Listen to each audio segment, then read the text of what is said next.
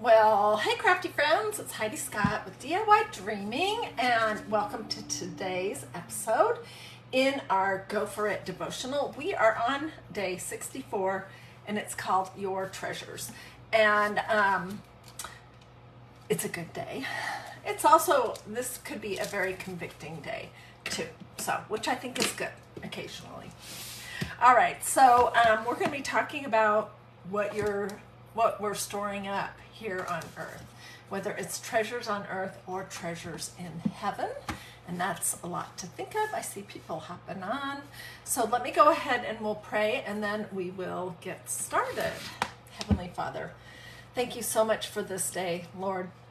Thank you for this devotional and this time with my friends out there, whether they're watching live or on replay at some point in the future. I just thank you for this time that we can come together to think about you, to think about boldly living the plan that you have uniquely for each, you've created for each one of us, and to consider how we can do that more, how we can be unencumbered.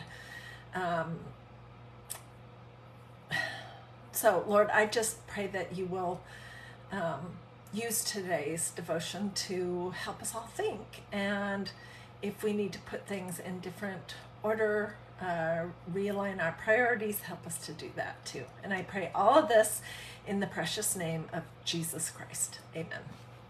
Okie dokie. So I'm going to just start reading. And we are in the book of Matthew, chapter 6, verses 19 to 21. And what it says is, do not lay up for yourselves treasures on earth, where moth and rust destroy, and where thieves break in and steal. But lay up for yourselves treasures in heaven, where neither moth nor rust destroys, and where thieves do not break in and steal. For where your treasure is, there your heart will be also. Really good. And I was looking at my Bible, and there's not a specific note about that, but I did write here, put Jesus first rather than material things. And yeah. Okay, so as we boldly live out our God-given purposes and plans for our lives, it helps occasionally to do inward checks, to look for anything that is holding us back. What we treasure might hinder us from living out our purposes. Have you guys ever thought about that? The things that we treasure, the things that we love, may be holding us back from living out the purposes that God has for us. According to Scripture, the things we treasure have a lot to say about our hearts. Matthew reminds us that we can't take our possessions with us to heaven. When we have resources, money, and power, we have to be careful not to trust in them. They can be stolen, lost, destroyed, and God reminds us that this isn't where our treasure should be. Our treasures should be stored in heaven, where our hearts should be too.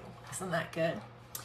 Our hearts should find their treasures in Jesus, who is the greatest treasure.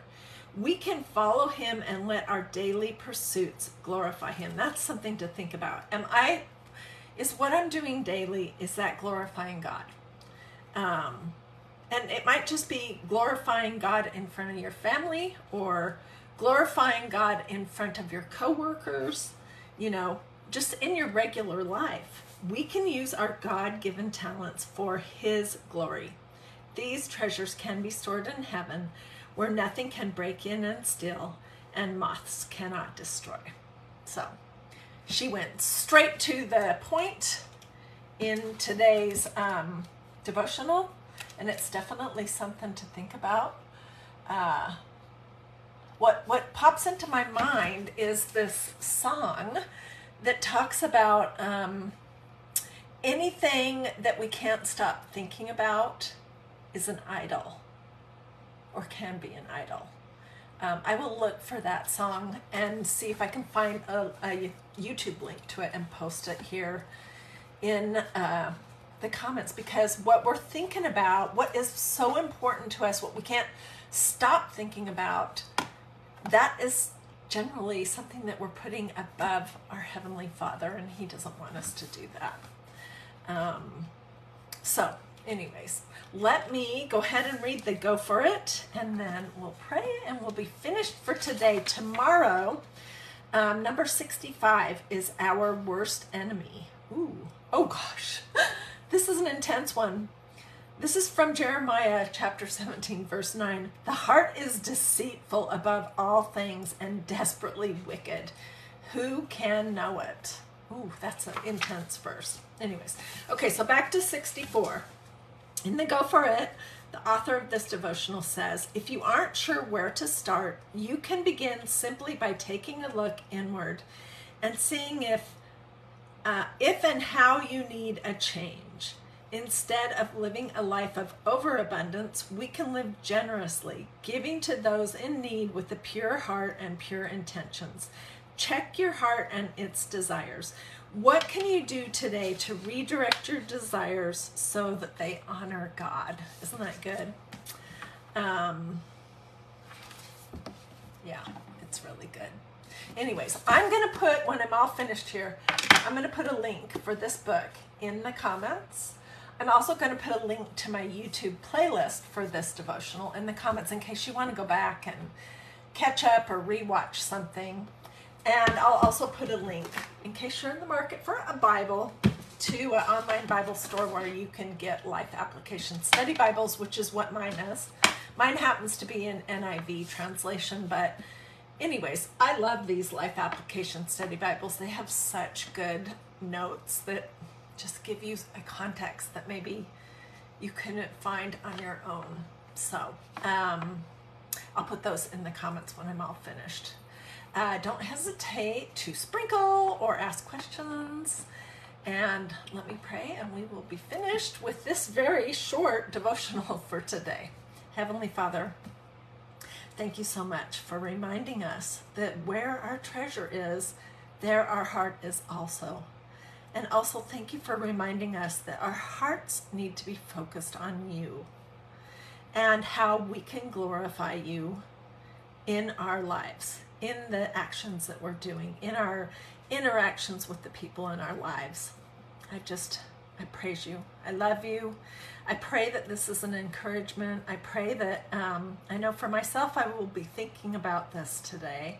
I pray it will be something that the people watching now and in the future on replay will give some thought to as well, and that they will be encouraged. I just pray all of this in the precious name of your Son, Jesus Christ. Amen. Okie dokie. Well, that was about the quickest one that we've ever had. But anyways, I hope it was a blessing to you. I'm working on some fun crafts for later. A flower craft. So if you like to craft, come back here to DIY Dreaming and we're going to make some flowers out of sheet music and it should be fun. Okay. Have a wonderful day. I'll see you guys later.